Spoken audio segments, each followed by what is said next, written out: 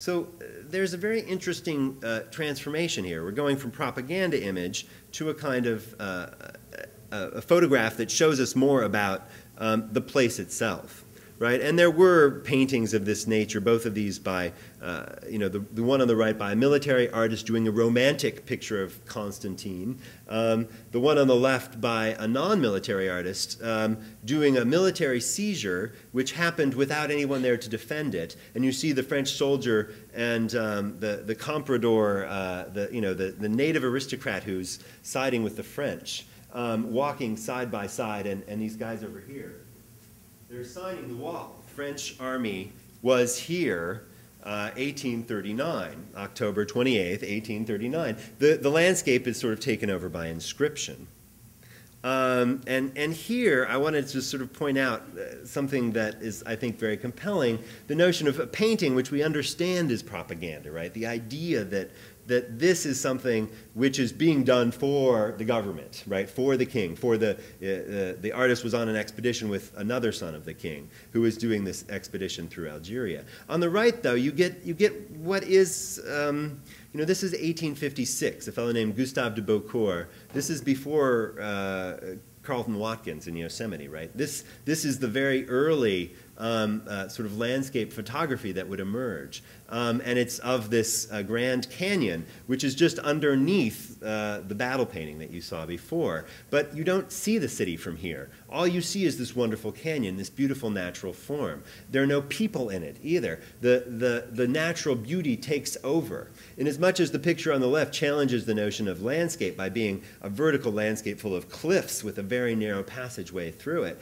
the landscape on the right is equally vertical and equally overwhelming, and that sense of difference, of how exotic this place is something which is very much part of this colonial landscape, right? That it is different and exciting.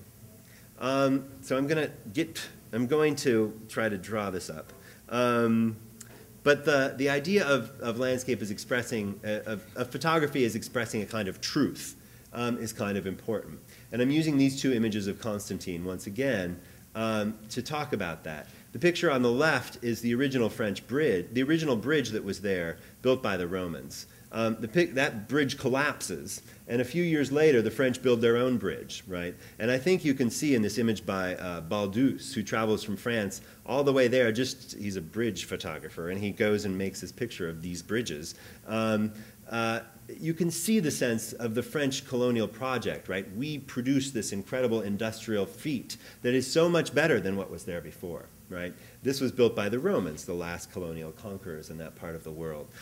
So this idea of photography as communicating a kind of reality about the landscape is very important because it works to solidify the claims to that landscape among French viewers. It's a kind of picture making emerging from technology, but also emerging from a sense of landscape, right? So that this beautiful landscape, which looks very much like a French town, is actually in Algeria. And the idea of playing back and forth between it's a French landscape, but it's an exotic landscape is essential. The point that I'm trying to make is that while these photographs are documents of the French transformation of that portion of North Africa that they eventually called Algeria, they're also documents of the way that the French created an Algeria out of images, landscapes that reframed that place and made it into a holistic seeming, it was a sensible whole. It was, in effect, a colony. So how does all this relate to what's going on today? A more recent picture, this one by a Belgian fellow named Jan Schuiten. I think it's called Green Roof City. Imagining an alternative landscape or reimagining our relationship to it is absolutely a part of what artists are currently engaged in as they were engaged in the 19th century. So let's say we've come full circle, and we hope that what we're doing now will put us back into contact with a way of engaging with the world, as opposed to imposing a different kind of view upon it, right, and turning it into something else.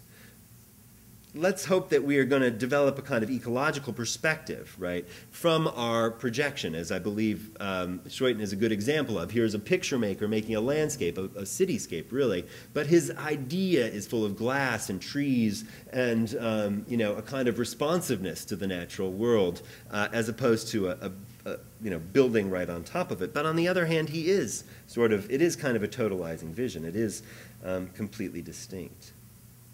Are we projecting a world we imagine ourselves in, or are we doing as the Native Americans, relating to the world in which we live as we create works? What would that mean? What would it look like? What would an ecology of 21st century urban life be? And I'm showing you a slide of Public Farm 1, which is a project from last summer at PS1. They're highly advertised here. I mean, at this point, I'm in an institution, and so in a sense, I want to finish, in a way, by looking at what institutions can do as well to contribute to this kind of transformation. We live in an era of guerrilla gardeners, future farmers, and city halls, White Houses, museums, and even, I understand today, the Vatican have planted gardens, right, instead of where they used to have lawns. There's a kind of transformation going on, turning over empty spaces to growing things and allowing us to reimagine the kinds of places we live in. I think that's, you know, fantastic, frankly. But let us remember also how easily artistic developments of previous centuries introduced multiple and sometimes conflicting structures of perception into our consciousness. And let us go forward into a domain in which artists are aware of their ability to generate consciousness that can lead to historical change, right?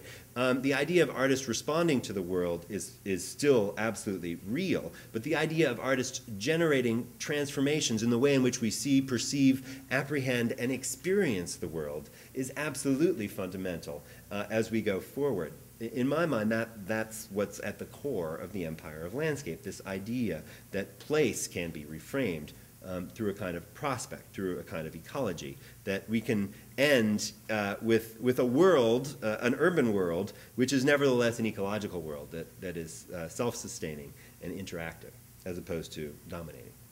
Thank you.